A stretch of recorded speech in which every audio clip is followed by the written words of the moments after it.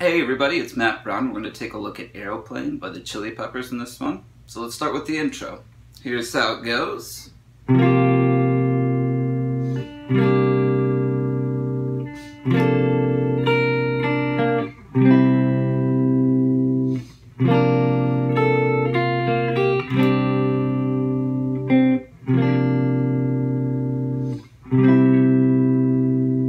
Okay, so let's talk about all these chords here. The first one I'm going to call a C7 with a sus4 in it. So this is played on your highest 5 strings, and the fret numbers are 3, 3, 3, and 6. So you're basically replacing the E notes in a C7 chord with F notes, giving you a sus4 chord.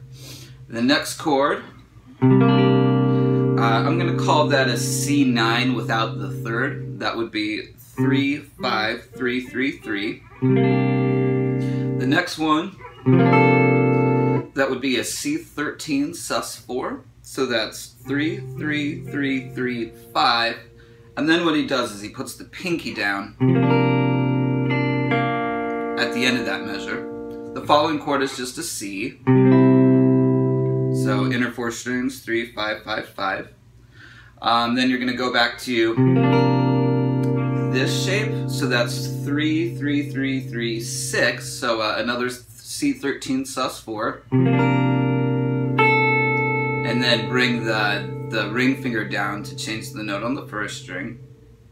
And then basically your pinky is going to go on to the second string. So, sorry. And then the next chord, that's a C sus2, so that's 3, 5, 5, 3, 3. That's a C9 sus4, so inner 4 strings, 3, 3, 3, 3. And then it ends with a C. So I'll play this again, it sounds like this.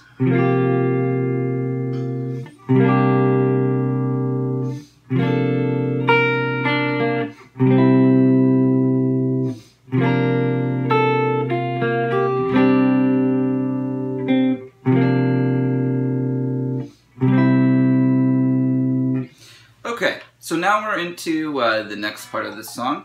And live, he played this part with some gain and overdrive. On the record, it's fairly clean-ish. So worthy to note in as far as the tone goes. Alright, so the next riff is real simple, just 2 chords.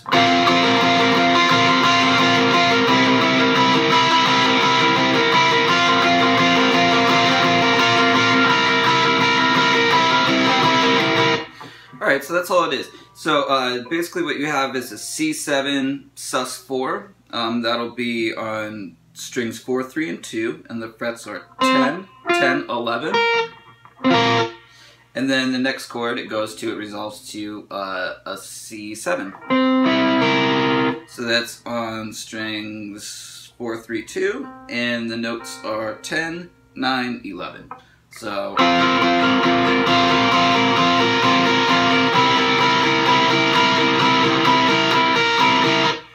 yeah, and you're just strumming 16th notes consistently over and over again. Alright, so let's check out the next part. Alright, so the next part that comes in is a wah part. So I'm going to play it with the wah so you can get the vibe of what's going on. And then I'll break it down slowly and play it without the wah so you can hear and see what I'm doing. Okay, so here we go.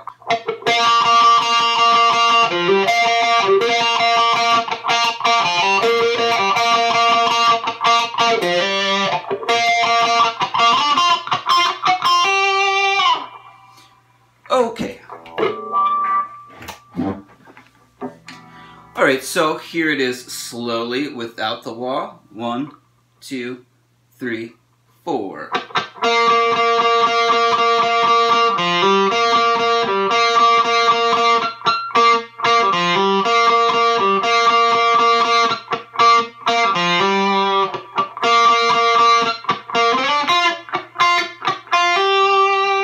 So this is using a funk technique that usually most people refer to as popping.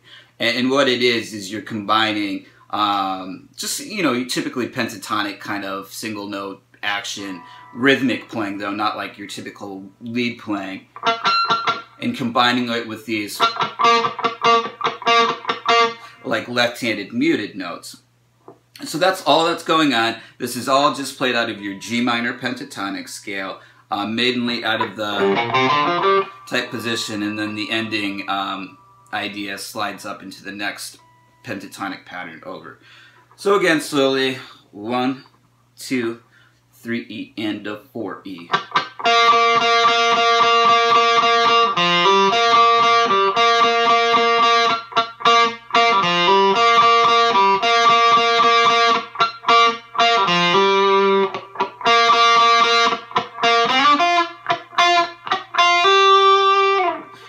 Let's check out the verse part that comes in next. So the verse part sounds like this.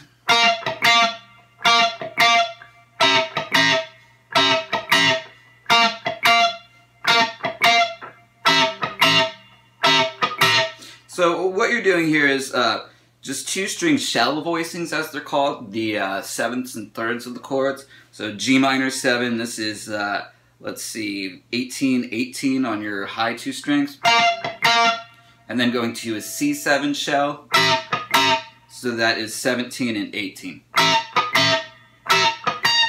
And you can add some fills to this at the end of phrases where the vocals, you know, are absent, like...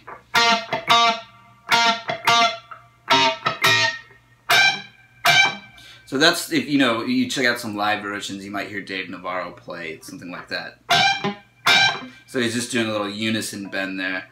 Or you could do some sort of pentatonic thing like...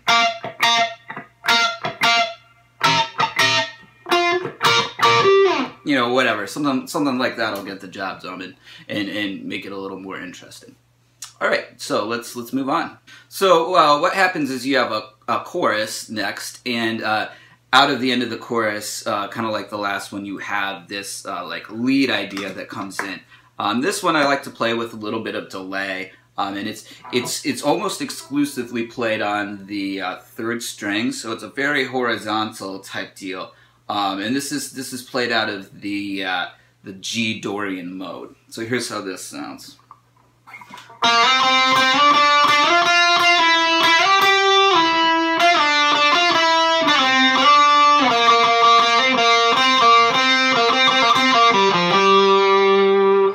Okay, so I'll do this a little bit slower. 1, 2, ready, go.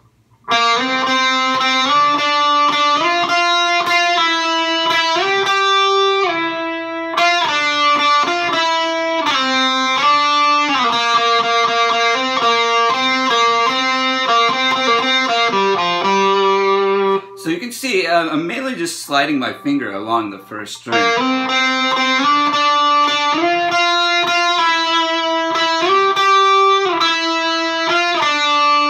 And then the ideas become a little bit faster, so you have to use multiple fingers.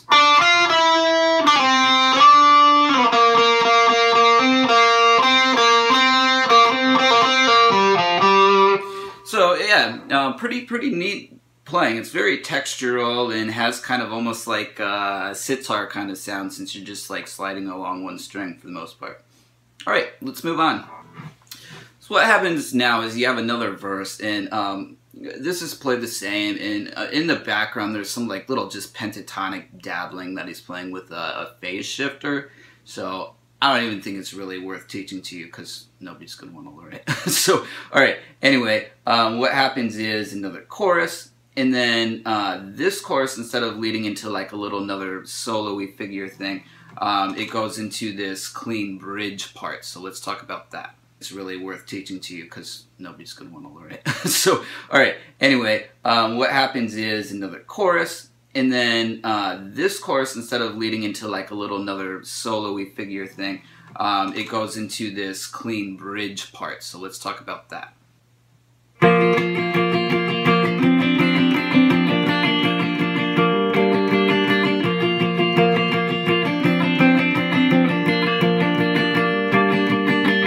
So that's the bridge. The first chord that we're going to do it's a B flat chord with an F in the bass.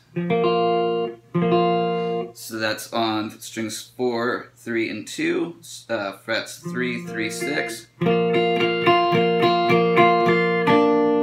which just goes down to B flat slash F, so that's 3, 3, 3. So, and then we're gonna put the third finger down, which I mean kind of gives you like an F6 kind of a sound. So that's 3, 5, 3.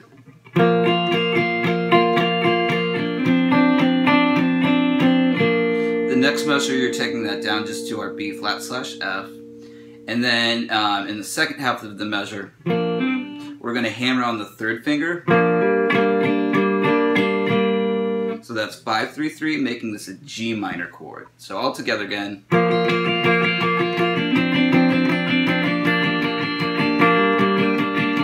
Slowly.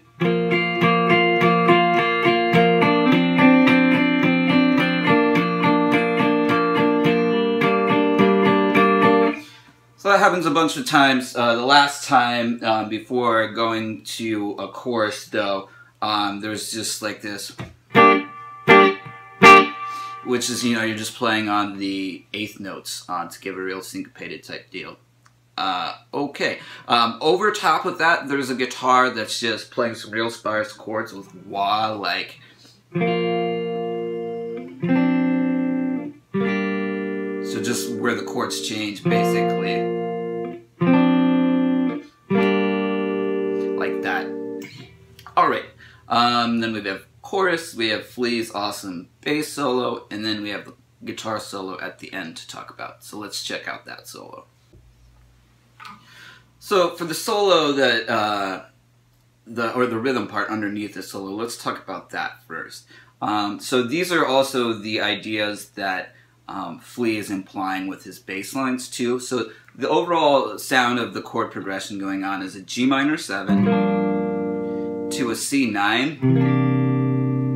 So the G minor 7, that's 3, your fifth string's muted, then 3, 3, 3. Your C9, that is 3, 2, 3, 3, 3. So the rhythm that's played is a real punchy kind of eighth note thing like that.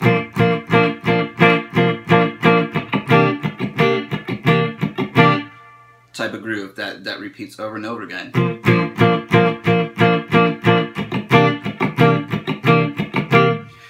So I will play the solo for you and then I'll break it down.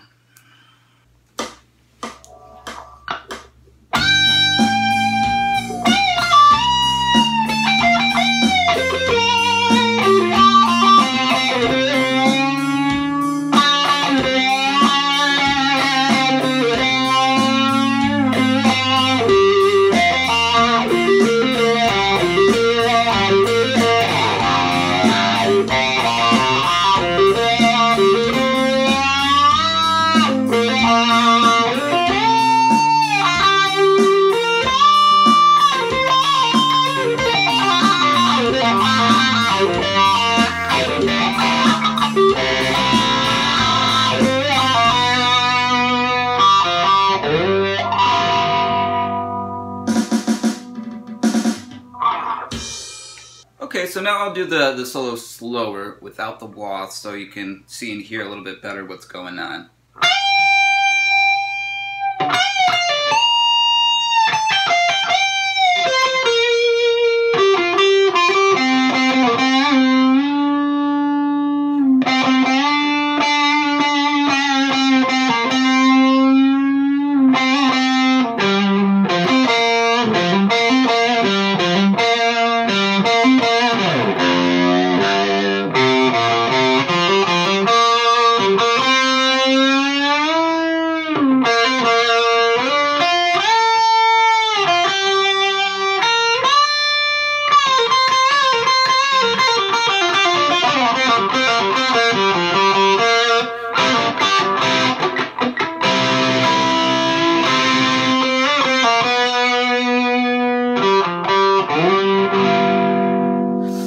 So most of what he's doing is all G minor pentatonic based.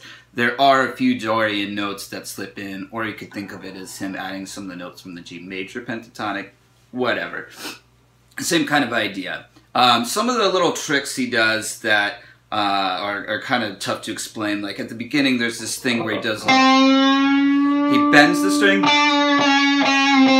and then he's doing vibrato on it and continuing to pick it while the bend releases.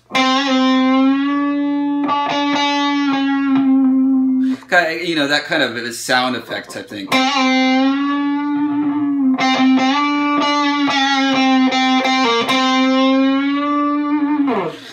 Okay, so that's one thing that he does. A sequence that he always does, it's, I'm guessing he got it from the Good Times, Bad Times solo, Jimmy Page, is this kind of pentatonic sequence. So that shows up in a lot of his solos, so definitely something worth mentioning. And, you know, the wah really kind of controls the tone and the texture, so, you know, spend a decent amount of time just playing with your wah and getting the kind of tone that you want out of your rig. Alright, so if you want the tabs for this song, just email me. I am Matt Brown, and I've got plenty more lessons coming. Alright, thanks a lot.